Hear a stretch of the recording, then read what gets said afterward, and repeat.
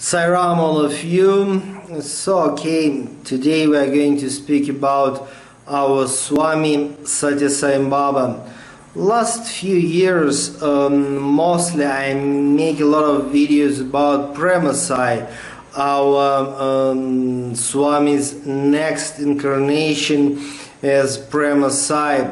So I'm sharing with a lot of information, concepts, ideas, analytical information, but today let us speak about Sathya Sai himself. You know, I came to India for the first time, it was 1993, and all 90s and 2000s I spent in Put Party, and I was lucky enough to be Swami's translator, interpreter for the Russian-speaking groups. Actually, it was in the 90s. And I was not only the one who translating for Sathya Sai, but anyway, I was fortunate enough to be one of that maybe 3 or 4 interpreters who mainly did this job in 90s and the beginning of 2000s. When we speak about Russian-speaking people, actually some of them are Orthodox Christians and some of them are Sunni Muslims and, well, quite maybe limited number, but even Buddhist. So that's, I think, the beauty of the situation that, okay, people who come from Russia, from Kazakhstan, from Ukraine, Belarus, different countries which previously were part of USSR, and, you know, we belong to the different countries right now, and also we belong to the different ethnic groups and religions. But at the same time, people are experiencing in their heart something special when they just think about our Swami, and in that time, yeah, okay, it was possible to enjoy darshans and even interviews. Well, because of certain reasons, Swami always gave a lot of interviews to the Russian-speaking people, and because mostly they don't know English, and Swami spoke basically English in interview, so he was using translators, interpreters like me, and 2-3 more people also were doing this kind of service. Okay, for me it was a huge opportunity. Can you imagine just translating for Swami? I mean, the main point was it was a huge chance to get really a lot of interviews and to be with him in the interview room, and you know, when you translating for Swami, it was always a chance for me to ask my personal questions. But even without questions, actually, it was just a chance to stay next to him and enjoy his divine presence, his divine, let us say, company. You know, the image of Sathya Sai when he was sitting on his throne in front of, you know, tens of thousands of people and sometimes even millions of people was like really great Lord God of the universe who is sitting on that golden throne, etc.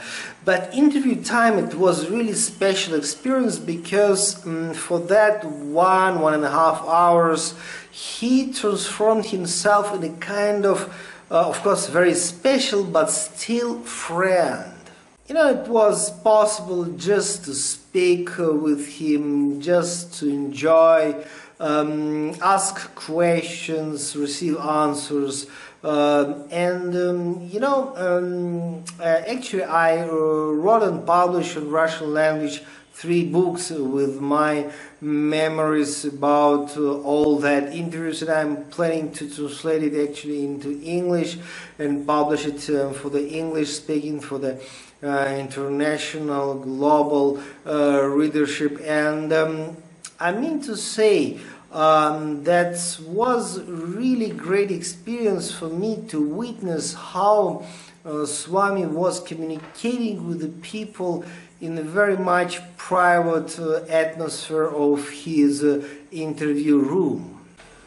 You know, he was behaving and reacting to the people according to the actually what was inside that people. I mean, I remember like sometimes people could come with a long list of intellectual questions, and of course in such a case Swami was never pay attention to such a people, but sometimes people could come basically with a very simple questions or even without questions at all, but with an open heart.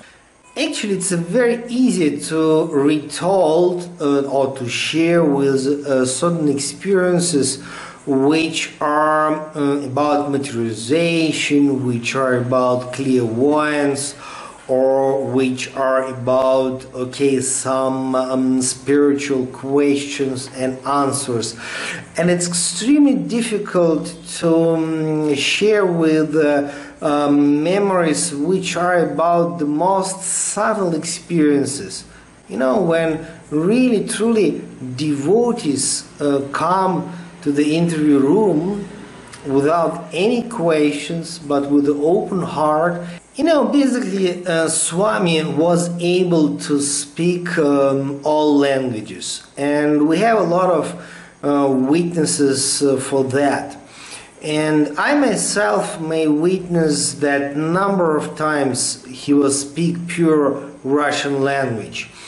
And it's happened in a different way.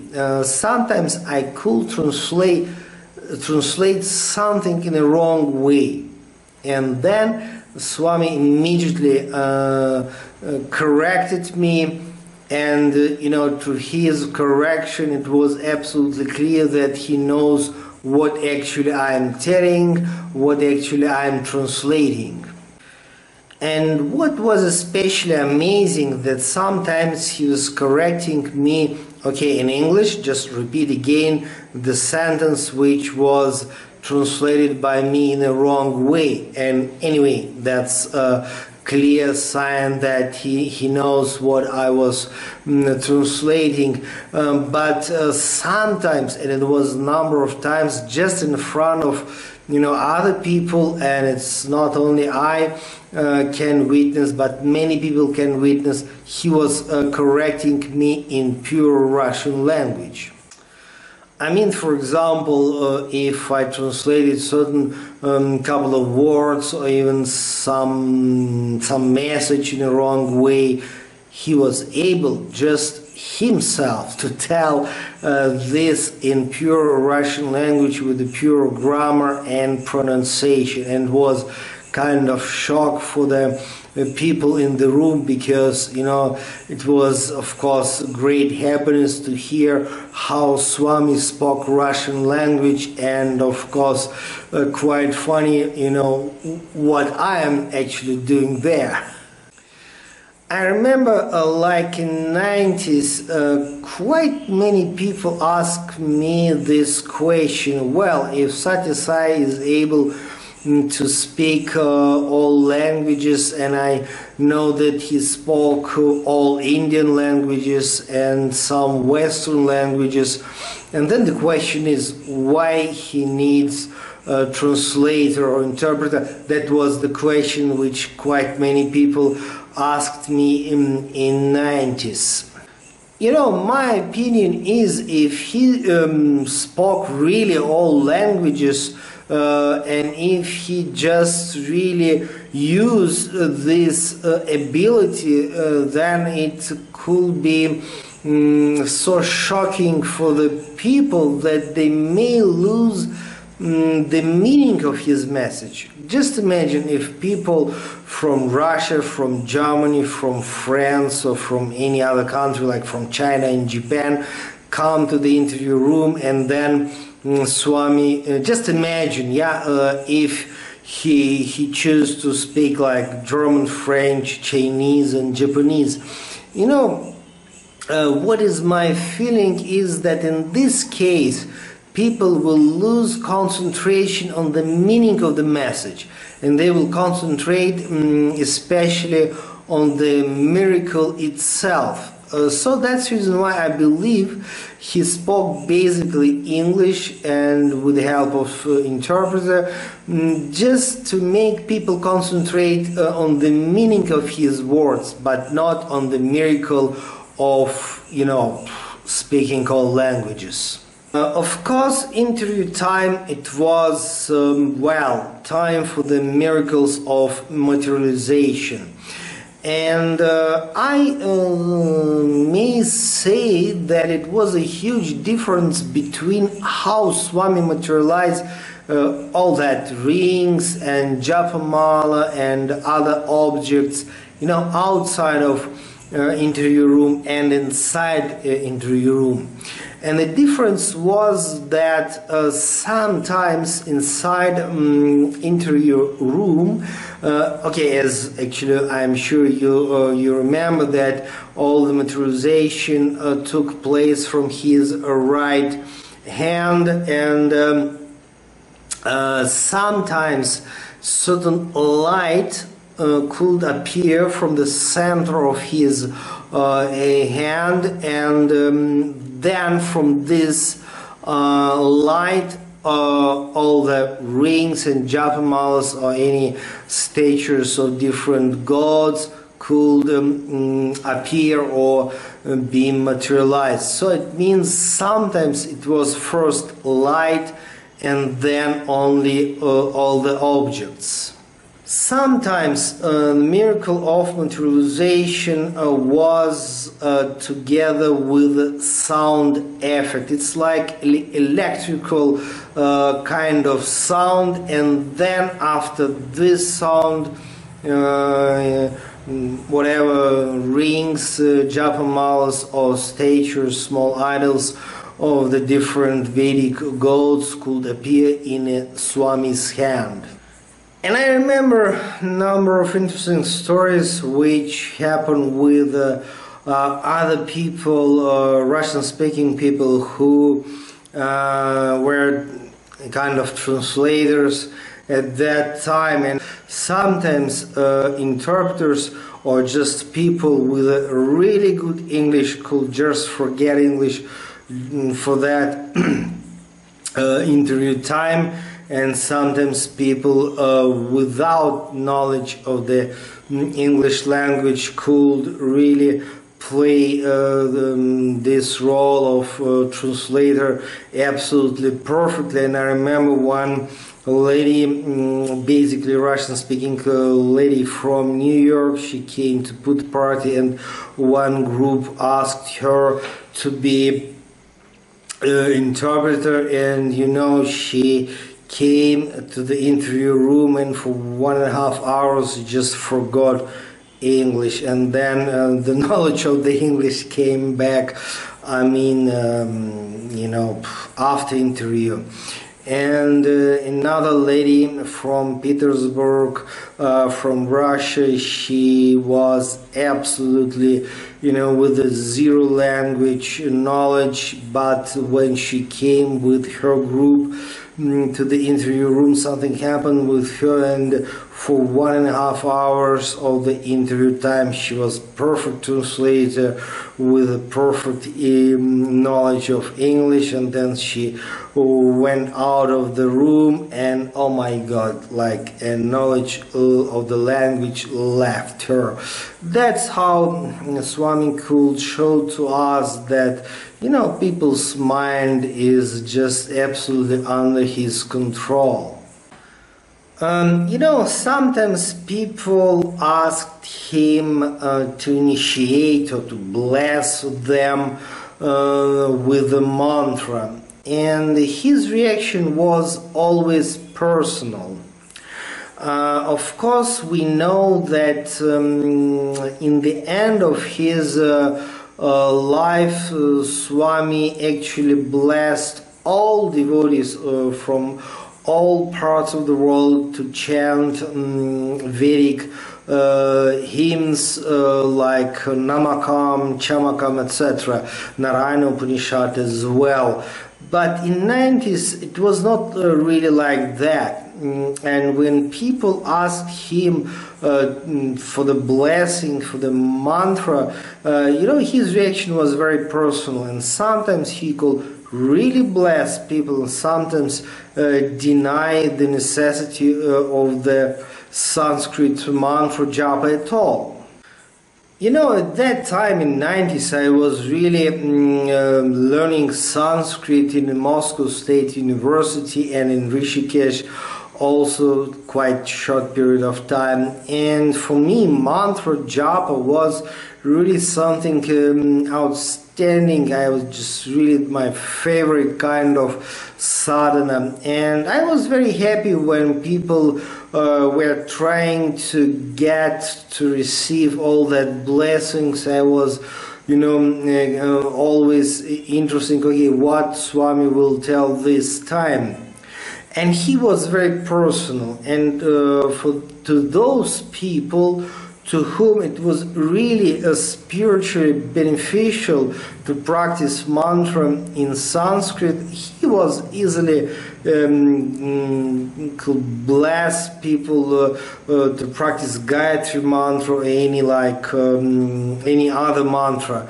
And sometimes he could point to the benefits to practice their own so-called family tradition. And mostly people in Russia are Orthodox Christians or Sunni Muslims, and quite often Swami could advise to the people, pay attention to the family religious tradition, and that was also absolutely wonderful.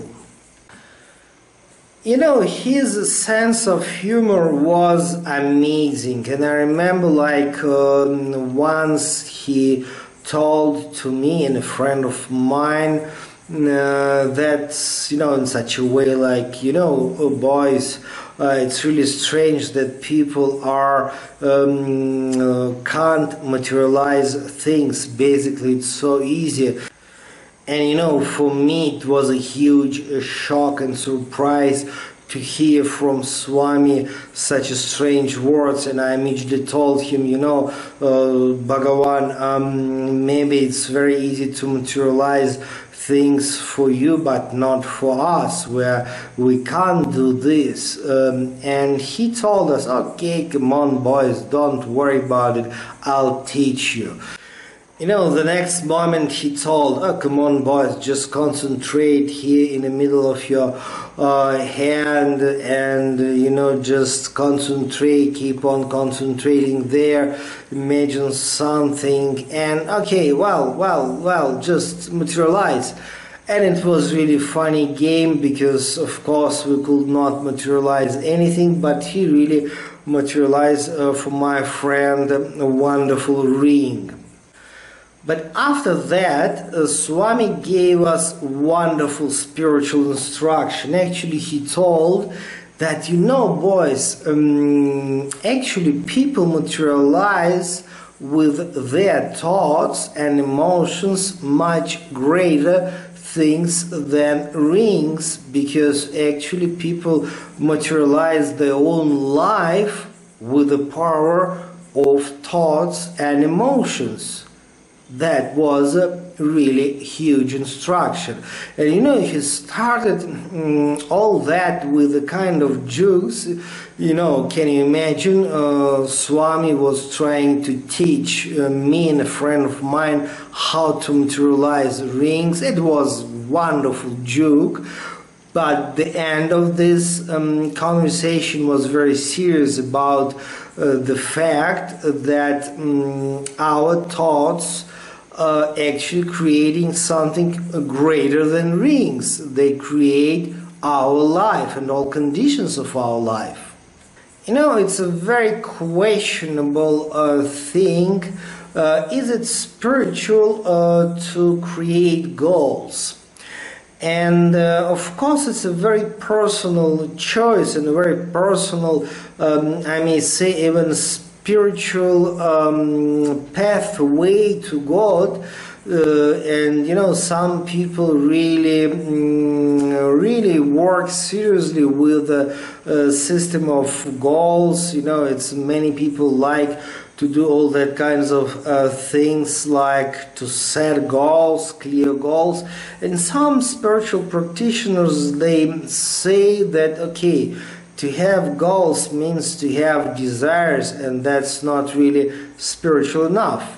Okay, well, maybe it's my personal experience, but anyway, my job is to share with my personal experiences without trying to put it as something absolute, you know, something like absolute truth or the kind of things. But anyway, my personal experience with Swami is that he was pointing to the importance of creating set of clear goals, and to many of people for whom I actually was translating in 90s, he really told that you have to have clear goals, because if you don't have clear priorities, clear goals in your life, then you can't really